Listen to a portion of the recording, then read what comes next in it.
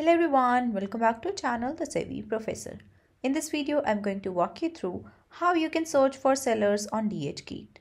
DHgate is a great place for various products at a great price. And if you know a seller's name and you directly want to go to their page, then you can search for them on DHgate.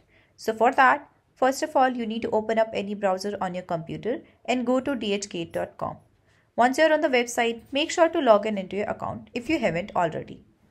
To log in, click on the profile icon at the top next to the search and log in into your account.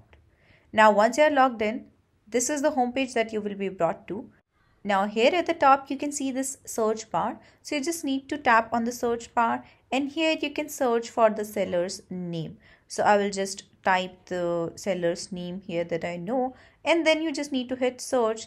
And now if you see in the search result, you will get the same person's search result. So here you see I'm getting the same. So if you scroll down right here at the product, this is the seller's name. So if you click on that, they will take you to this seller's store page. So here you see it's his store page. Now you will be able to search for the seller if you know his name. But in the other case, if you don't know the seller's name, then you can just go back to the search bar and search for any kind of a product. So I will just write here shoes.